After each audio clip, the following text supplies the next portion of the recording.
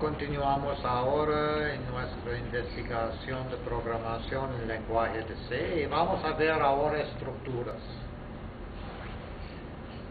En estructuras es parecido de un arreglo, pero los miembros no es necesario que los miembros son del mismo tipo. Y en un arreglo es necesario que todos los miembros del arreglo son del mismo tipo. Entonces tenemos arreglos de enteros, o tenemos arreglos de dobles, o tenemos arreglos de punteros de caracteres, o algo. Pero si queremos mezclar en un grupo arreglos de punteros de caracteres y dobles y enteros, no podemos en un arreglo, no es legal. Entonces tenemos que se llama una estructura, y en estructura podemos hacer miembros, algunos que son caracteres, otros que son arreglos de caracteres, otros que son dobles, otros que son cualquier. Podemos mezclar tipos. Y esto se llama una estructura. Vamos a ver cómo sirve. Para ustedes que programan en el lenguaje PHP, en PHP todos los arreglos que existen en PHP actualmente no son arreglos, son estructuras, porque pueden mezclar los diferentes tipos. Y es probablemente porque en PHP, que inicialmente ellos usaron llaves y no corchetas para diferenciar sus miembros, ahora puede usar llaves llaves o corchetas, uno o el otro. Pero en C, vamos a abrir aquí una ventana y vamos a cambiar su tamaño.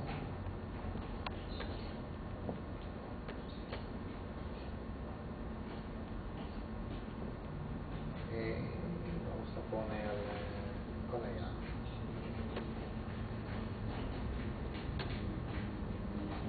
Entonces vamos allá, qué bueno. Y aquí vamos al wiki,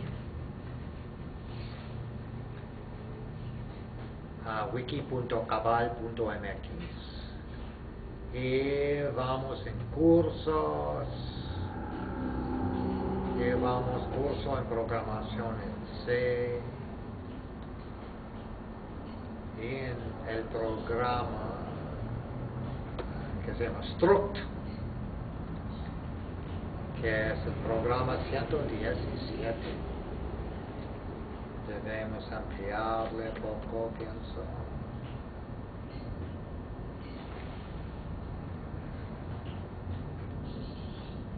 Tal vez una vez más.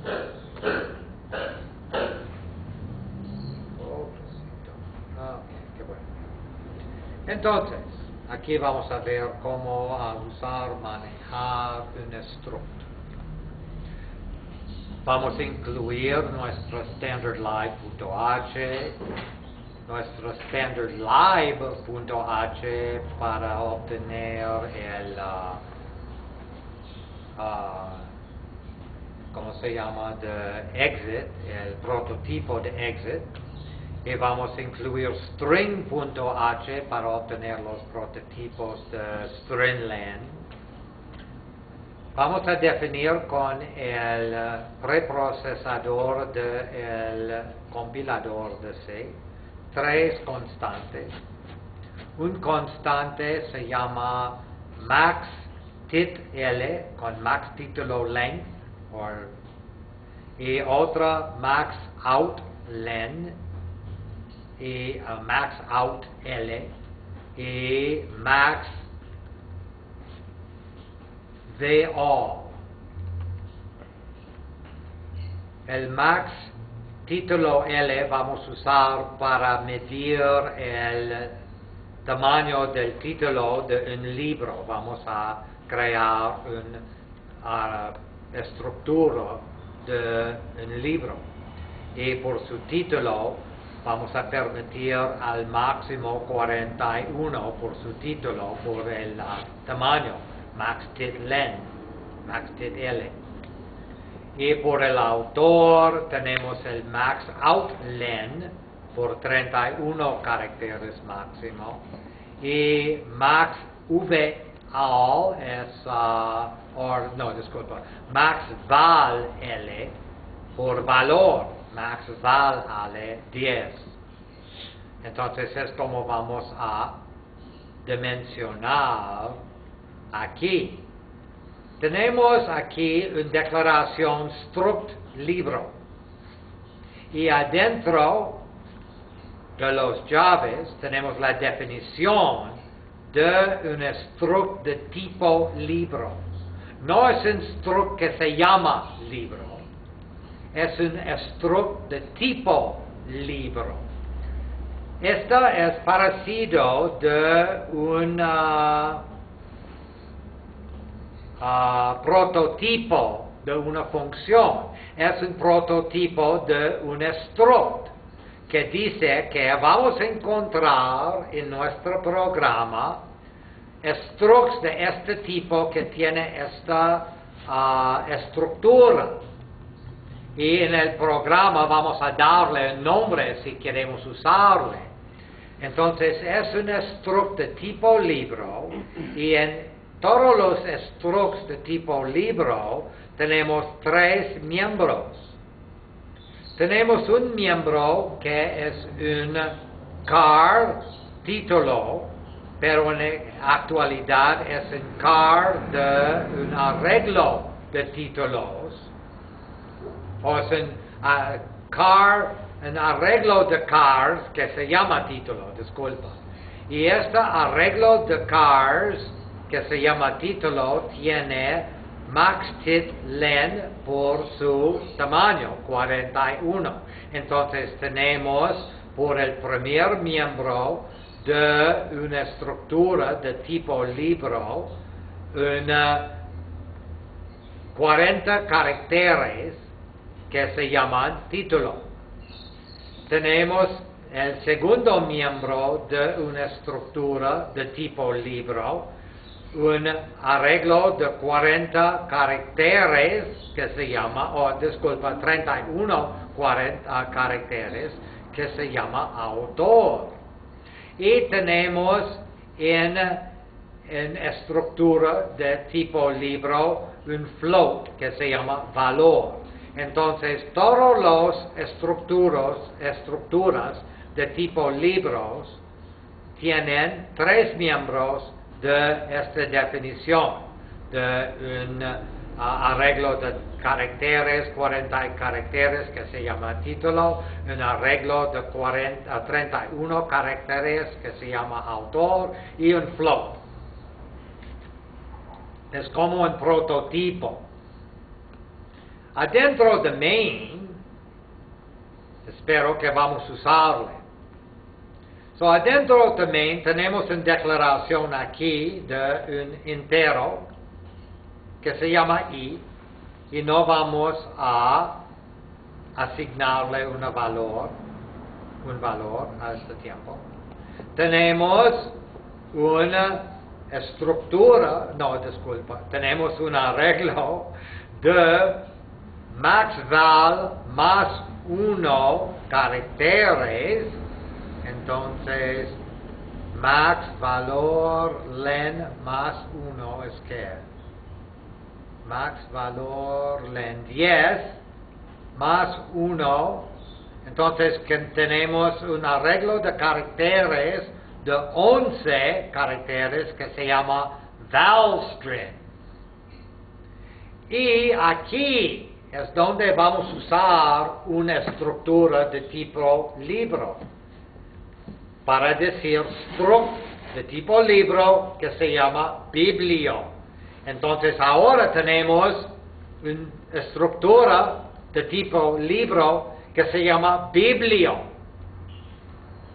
que tiene esta estructura, que tiene un arreglo de 41 caracteres que se llama título, que tiene un arreglo de 31 caracteres que se llama autor y que tiene un float que se llama valor.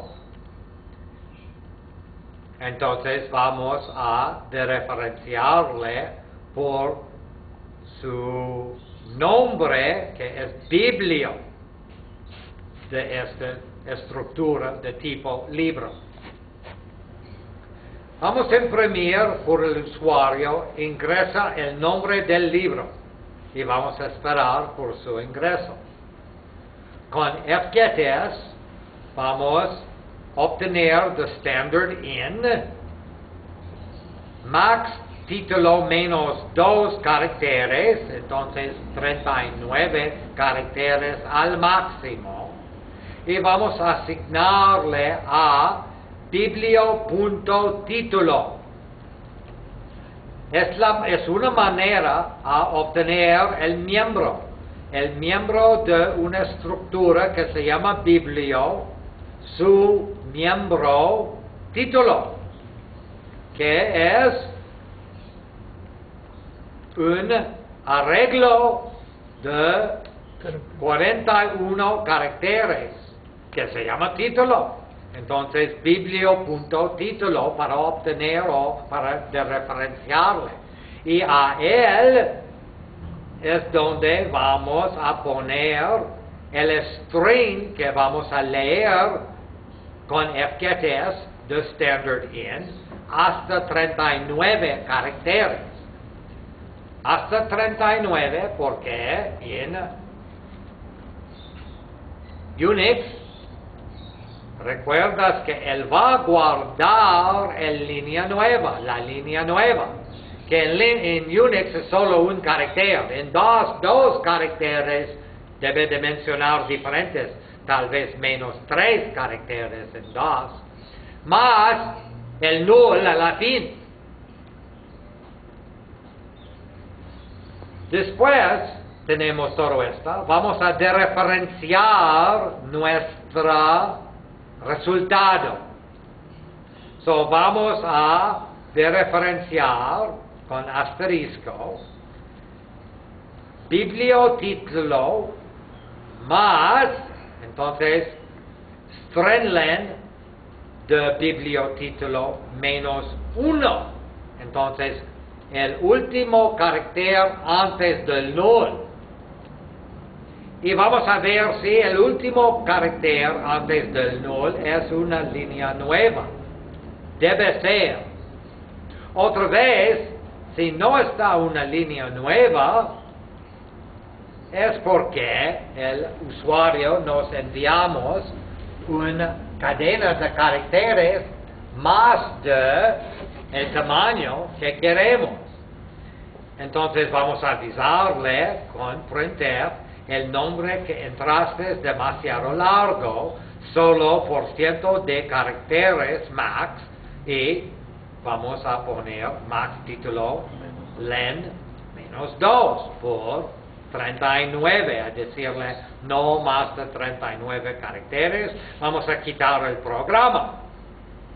Y cuando él reinvoca el programa, va a reentrar otra vez, va a preguntarle por el nombre del libro, vamos a obtenerle hasta 39 caracteres y vamos a ver si el último carácter de la cadena de caracteres que nos enviamos es una línea nueva. Si él está una línea nueva es porque nos envió una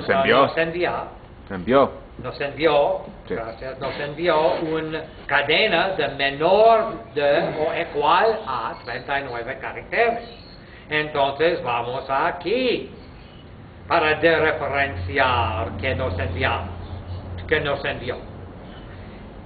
Entonces con biblio.título, que es el string, pero es el nombre del string, entonces es un puntero al primer carácter del string. más stringlen bibliotítulo menos 1 hasta la fin. Vamos a ver que si nos envió un null. O no, vamos a reemplazarle con un null. Entonces vamos a quitar el línea nueva, el carácter línea nueva, con un null. Porque no queremos nosotros una línea nueva. ¿Para qué? Entonces vamos a reemplazarle con un null para crear una string. Entonces en el futuro, cuando dereferenciamos biblio.título, nos da el string del título del libro sin una línea nueva. Vamos a preguntarle a enviarnos un autor. Ingresa el nombre de autor, printf, sin línea nueva. Vamos a esperar por su ingreso. Vamos a obtener su ingreso con fgetS de standard in, de maxOutLen, maxAuthorLen, menos 2 otra vez, y vamos a guardarle en biblioautor. Vamos a ver con un if si biblioautor, que es un puntero a el resultado que nos enviamos, la cadena que se llama biblioautor, más stringlen biblioautor menos 1, queremos ver si él está una línea nueva. Debe ser. Otra vez es porque nos envió una cadena de caracteres más largo que queremos, y vamos a avisarle el nombre que entraste es demasiado largo. Solo por ciento de caracteres max, y por ciento de vamos a calcular maxOutLen, que es 31, menos 2, que es 29. Son 29 caracteres máximo. Vamos a quitar el programa. Espero que va a reingresar otra vez. Y la segunda vez va a poner un nombre legal. Entonces, cuando dereferenciamos los contenidos de biblioautor más stringlen biblioautor menos 1, vamos a ver una línea nueva, un carácter línea nueva. Entonces vamos a ver aquí con el else, y vamos a reemplazar esta línea nueva, el carácter, con el null. Y en el futuro, cuando dereferenciamos biblio.autor, es un puntero a un carácter de un arreglo de caracteres en string que se termina con el null. ¡Qué bueno! Entonces vamos a preguntar al usuario, discúlpame, vamos a preguntar al usuario a ingresar un valor, el valor de este libro. Y vamos a scanf. Solamente 10 caracteres máximo, por 110, S, vamos a guardarle con una cadena de caracteres que nos envía el usuario. Y vamos a guardarle en valstring. Valstring está dimensionada, ¿recuerdas? Aquí a maxValLen más 1. So, maxValLen es ¿qué? 10. So, 10 más 1. So, no tenemos problema a dimensionarle aquí a maxValString. Scanf no va a guardar línea nueva, va a reemplazar la línea nueva con el null. Y entonces, con 10 caracteres podemos obtener todo que nos envía el usuario y en el carácter 11 poner el null sin dañar nada. So, val string sirve. Entonces debemos ver qué nos envió.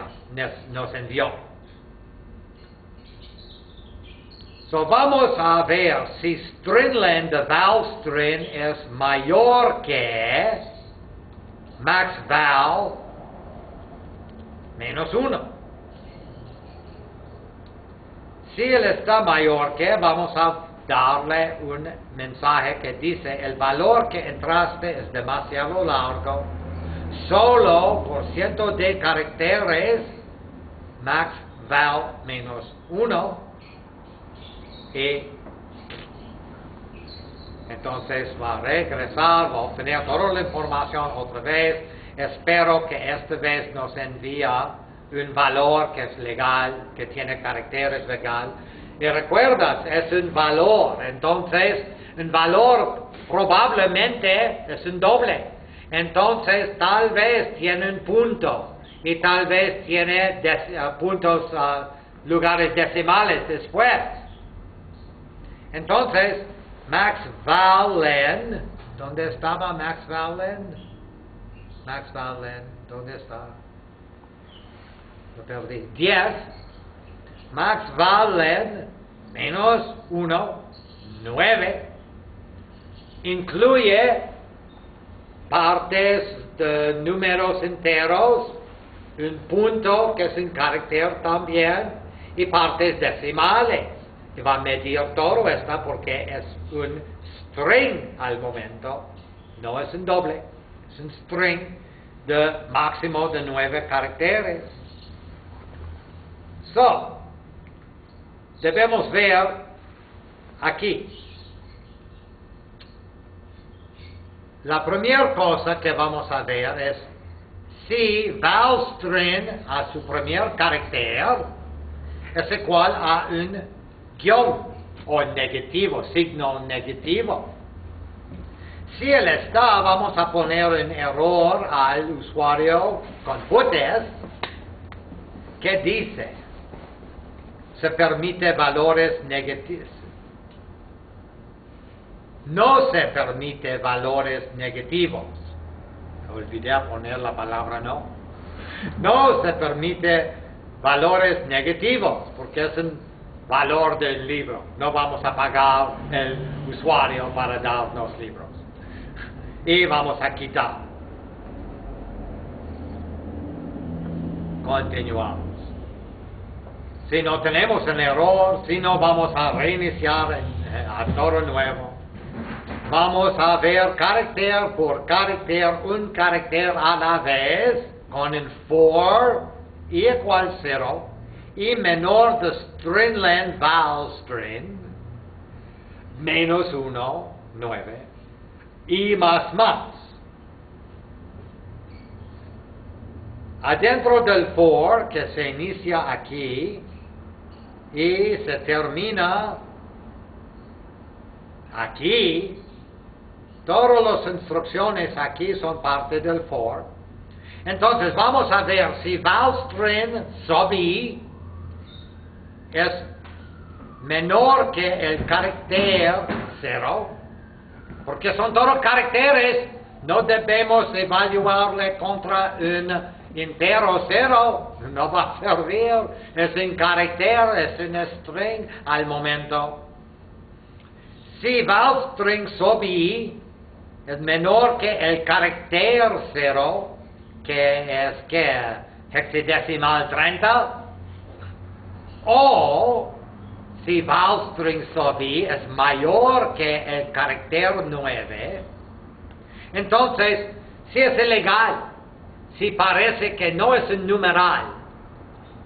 Si no es un numeral, este primer carácter o el carácter que estamos evaluando al momento, vamos a ver si tal vez él es un punto.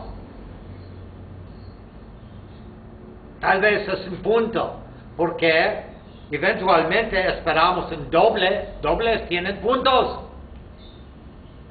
Si es un punto, vamos a ver si stringlen val menos i es mayor que 3.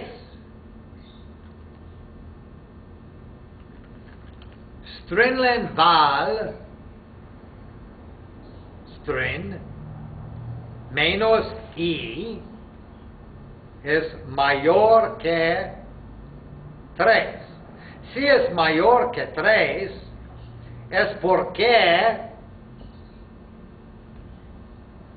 tenemos más de 3 caracteres. A la derecha del punto. Incluye el punto y al derecho. Entonces, tenemos partes decimales de nuestros centavos que, entonces vamos a decir al usuario, se permite solo 2 numerales después del punto, porque aquí parece que tenemos más de 2 y no queremos. Tal vez si estamos contadores y tenemos cosas, es legal, pero en valor del libro no, solo 2 caracteres después del punto. Y vamos a quitar. Pero no si no es en punto,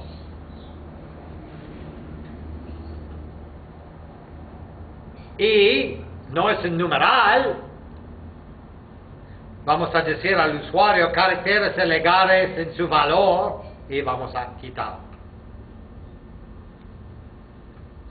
Pero si es un punto o si no es un punto, si son todos caracteres legales y si después del punto son solamente 2 más numerales, eventualmente debemos convertir este val string a un float. Entonces con A to F podemos convertir un string a un float y asignarle a biblio.valor, que es un float. Y después tenemos ahora en teoría, porque estamos aquí y no es posible hacer aquí en teoría si tenemos algunos miembros sin valores. Entonces en teoría ahora tenemos un nombre, un título, tenemos un autor que tienen caracteres de tamaño legal, tenemos un valor que es un float legal.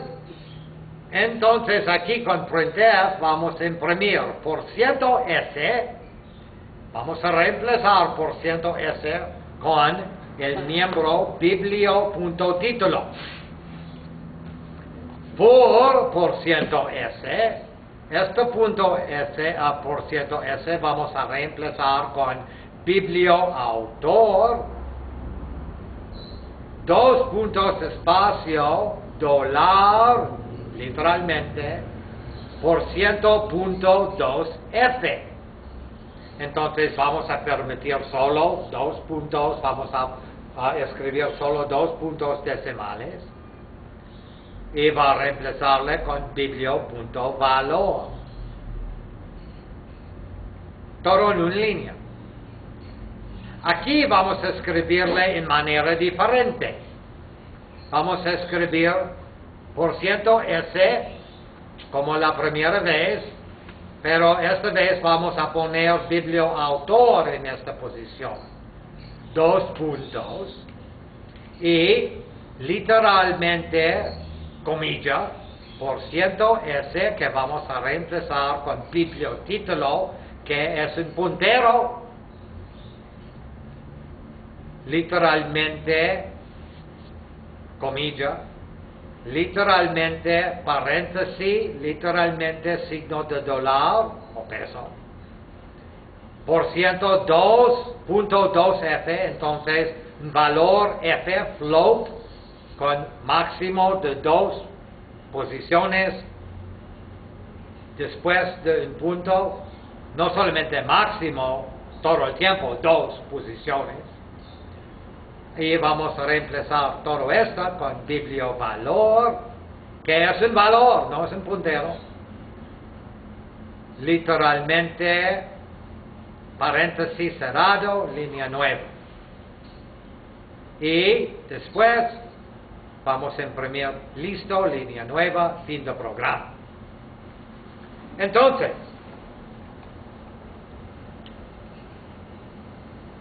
vamos a ver cómo, vimos en esta, cómo declarar una estructura, cómo usar la estructura y darle un nombre, porque la declaración de una estructura inicial es un prototipo de una estructura de tipo cualquier nombre tiene aquí. No es la estructura por nombre libro, es un tipo de estructura, es una estructura de tipo libro, y todas las estructuras de tipo libros tienen esta definición.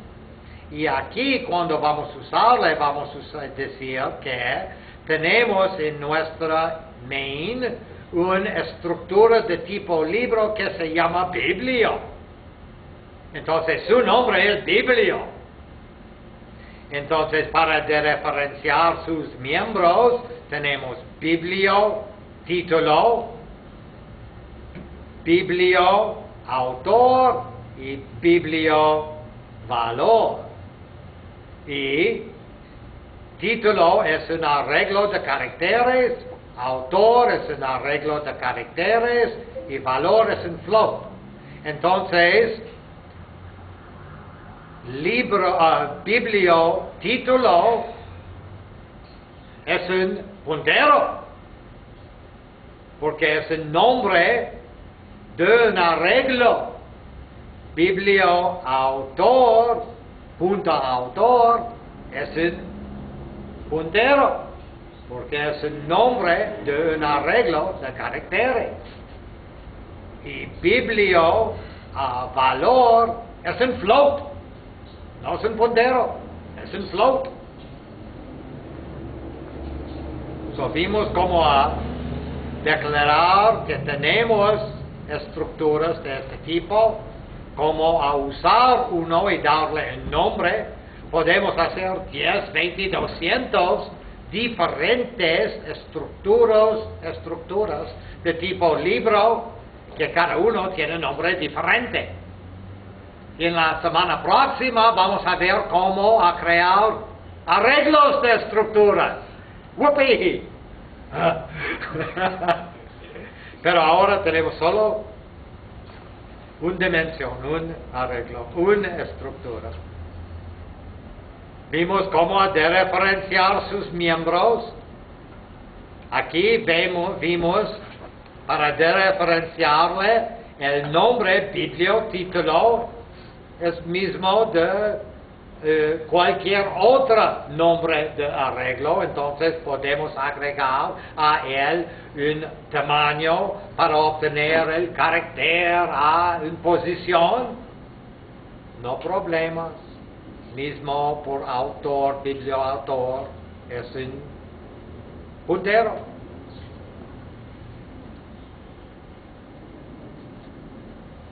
Entonces, y podemos referenciarle. Sí, ok. Entonces, vamos a ver si sirve o cómo sirve. Espero que sirve. CD a CC clase y vamos a GCC menos warnings all menos output prog 117 y vamos a alimentarle con prog 117.c y no grita. Y vamos a ampliar el tamaño un poco, qué bueno. Ok, y vamos a ejecutarle prog 117. Y él dice, ingresa el nombre del libro. Mi libro especial. Ingresa el nombre del autor. el autor especial. Y ingresa el valor, no sé, 35.99. Recuerdas que vamos a escribir el resultado dos veces. El primer vez, el título, mi libro especial, por el autor especial, dos puntos y valor. La segunda vez, el autor antes, el autor especial, dos puntos, el nombre del libro adentro de comillas, mi libro especial, y adentro de comillas, paréntesis, el valor, y listo. Son no sorpresas. Vamos a ver, tenemos maneras de trapear errores. Una manera de trapear en errores por un título muy grande. Vamos a poner un título, ¿qué? Más de 40 caracteres. Y, ok. Él nos da un error. Parece que podemos poner 39. 1, 2, 3, 4, 5, 6, 7, 8, 9, 10. 1, 2, 3, 4, 5, 6, 7, 8, 9, 20. 30. Y esto debe ser legal. Ups.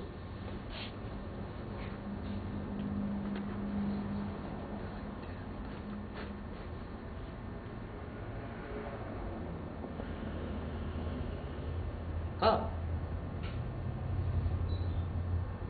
39. Vamos a poner uno menor.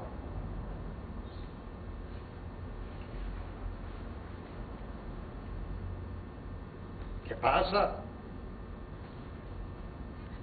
Vamos a poner uno menor.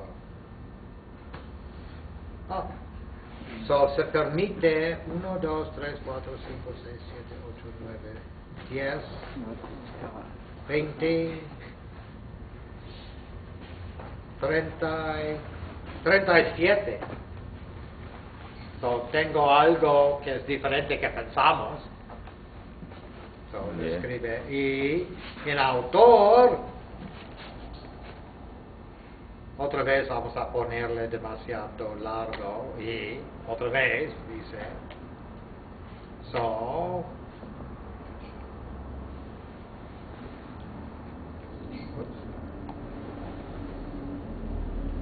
Y por autor,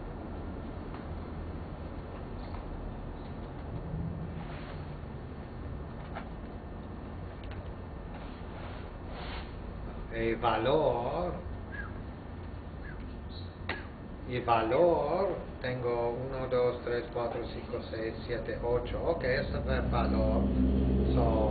Libro, autor, valor, 1, 2, 3, 4, 5, 6, 7, 8, 9, 10. Este es más largo. Vamos a ver por 9. 1, 2, 3, 4, 5, 6, 7, 8, 6, 7, 8, 9. Esto es legal. ¿Recuerdas que estamos checando por 1, 2, 3, 4, 5, 6, 7, 8, 3? Y se ponen dos puntos, se pone punto, punto y otro... Eso es otra cosa, pero no estamos checando por esta. No estamos checando por esta.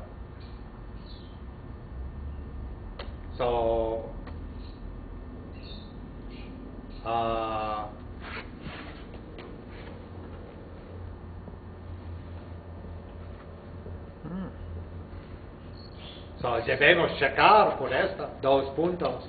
En actualidad, en mis otros programas, tengo otra manera que estamos checando por dos puntos.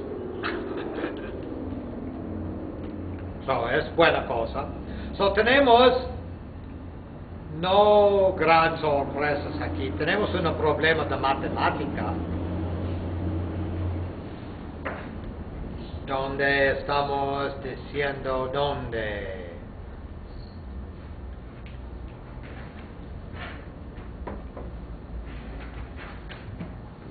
¿Qué?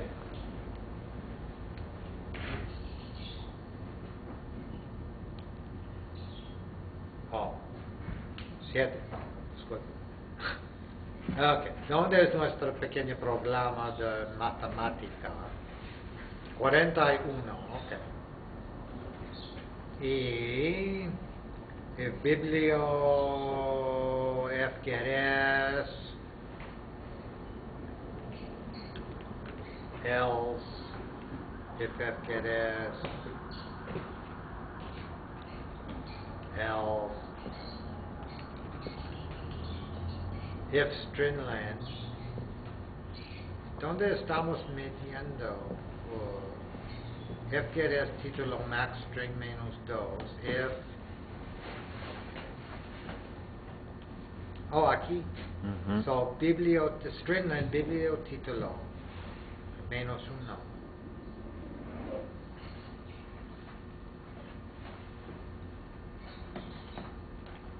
Ok, so el problema es aquí. So menos 2, 41 menos 2. Es 39, ¿no? Y aquí F quieres hasta 39. Y aquí vamos a dereferenciar el primer carácter de bibliotítulo más stringlen menos 1 porque esperamos con F quieres que tenemos en carito antes del null.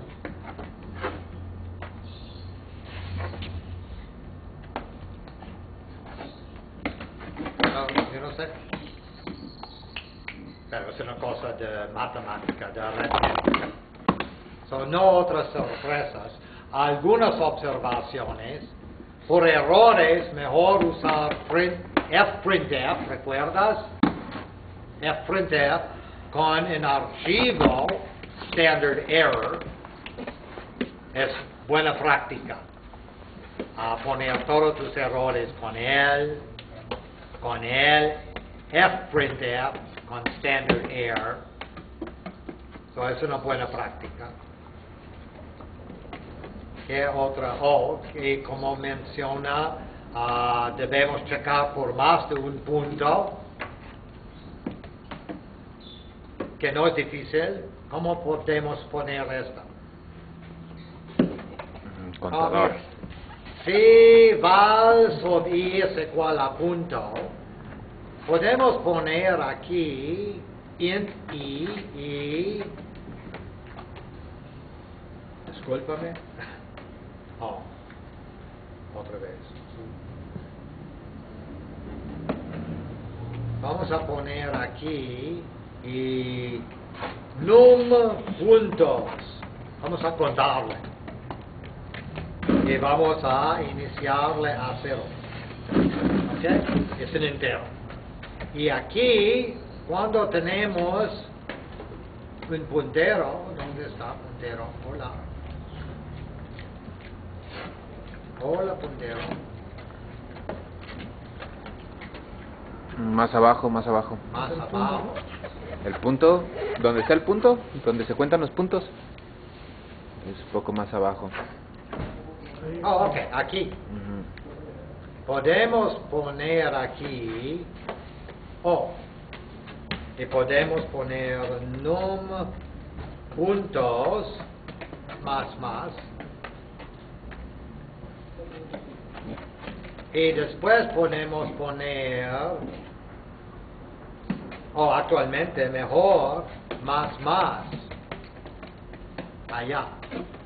Y poner if más num puntos mayor que 1.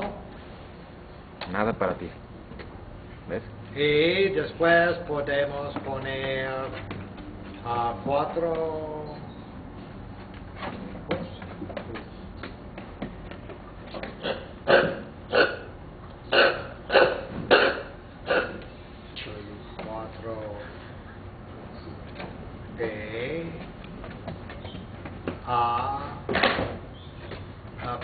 sí, más puntos mayor que 1. Y como dijo anteriormente, print f es la mejor manera. Se permite solo un punto. Sí. Se permite solo un punto. Línea nueva. Y vamos a escribirle a stdr, ¿verdad? Y vamos a quitarnos. Esto para checar. Vamos a ver. Espero que no estamos aquí. Fprintf incompatible. Ok, lo tengo en orden mal.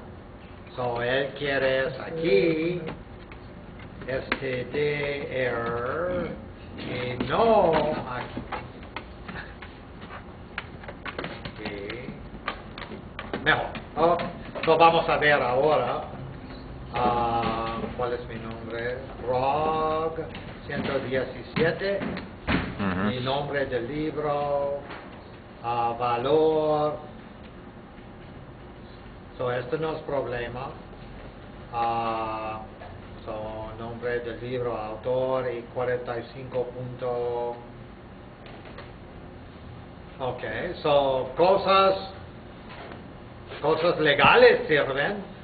Vamos a ver por cosas ilegales. 34.3.